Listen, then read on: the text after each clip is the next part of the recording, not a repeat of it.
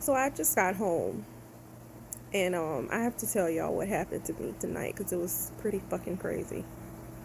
So I was doing Uber tonight, and I had a passenger in the car, and I pulled up to a stoplight. So y'all know, since my car accident, I kind of pay attention to cars that are like really up on me, behind me, and tonight was no different. And this Impala, it was an old Impala, probably like a 95, one of them bubble Impalas. It was black with faded paint and shit. Anyway, so it pulled up behind me, but it was real close. So I'm saying to myself, why the fuck are you pulling up so close? What's up? So, I'm just paying attention to them, and then the light turned green, and I'm driving. So as I'm driving, I'm realizing that the Impala is tailing me. So I switch lanes, they switch lanes. I turn, they turn. It was just weird. And I'm just like, what the fuck? Like, what the fuck is this shit, right? So we get to another stoplight. I stop at the light. This time, it was like maybe 3 or 4 cars at the stoplight. This time I'm at the light, they tapped the back of my car. Now, I'm not dumb. I watch a lot of crime shows and all that type of shit. I ain't dumb. I wasn't about to get out the car to check.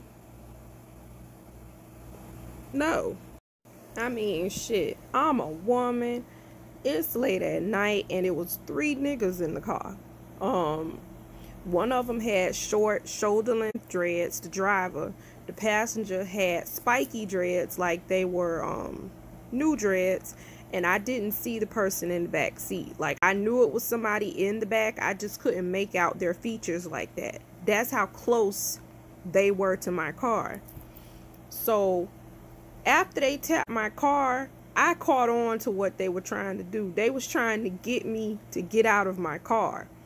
I ain't trust that shit. I'm not dumb.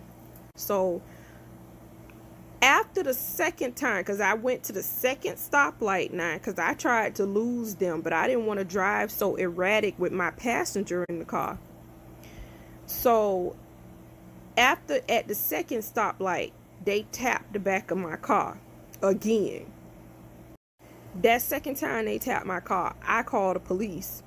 And I'm on the phone with dispatch, and I'm explaining to them what's going on. Like, I'm an Uber driver. I'm picking up a passenger. This car has been tailing me. They tapped my car twice already. Blah, blah, blah. And then I told the lady, I said, ma'am, I have a gun in the car. Now, I don't want to have to shoot who following me, but I kill these niggas graveyard fucking dead if they don't get the fuck away from my car. Like, I didn't say it like that, but I said it similar to that. I did tell her I would kill them graveyard dead if they don't get away from my car. So she was like, ma'am, you have a right to defend yourself, blah, blah, blah. I'm like, yeah, well, I'm just telling you, because I don't know what's going to happen. Like, they being real stupid right now, and I could get real stupid too. So after I told her that, I was giving her street names because I was trying to lose the dudes who were following me. So I'm turning, they're turning, I'm switching lanes, they switching lanes.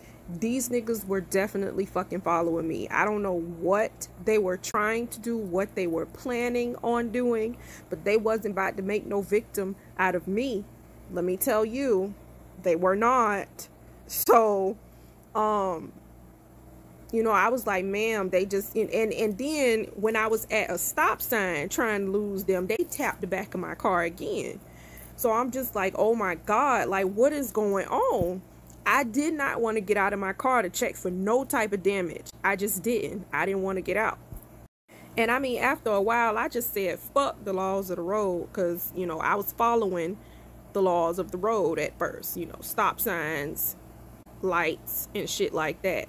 And I said, fuck that last, because they tapped my car that last time. It was a little bit harder than the first 2 times, and I got scared. So I told the dispatcher, I'm running lights, I'm running stop signs, I'm trying to lose them. I don't know what they're trying to do. And so she's like, don't worry about it. Don't worry about it. What street are you on? They're coming. What street are you on? So I told her what street I was on. Do you know how hard it is to be speeding, trying to get away from somebody while looking at the fucking street name? It's hard as fuck. I ain't realize it was that hard, but bitch, it's hard as fuck. So I started to hear the sirens in the background.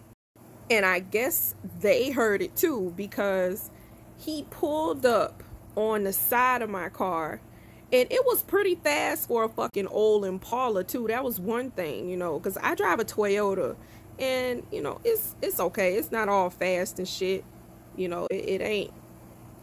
Anyway, the car was pretty fast, and it pulled up, you know, next to me, I guess, to go around me when they heard the sirens coming, and they almost pushed me off of the road. So when that happened, I just stopped, and they kept going, you know, because I seen that they was trying to go around. They was trying to knock me over, knock me out the road and shit. I just stopped, and they kept fucking going, and I had to wait for the police to come and get me, because, you know, I wanted an incident report. I wanted it documented. You know, I ain't know what the fuck. I explained what the car looked like to them and everything. They came to me, and, you know, I told them what happened and all that shit. They took my information, and then they let me go home, and that was it. I don't know if they caught the dudes. I don't know. Like, I still don't even know why the fuck they fuck with me in the first place. I do not know. The dispatcher agreed with me that she thought that they were trying to get me to get out of the car by tapping on the back of my car, like, you know, so I could go and see the damage and shit. But I ain't stupid.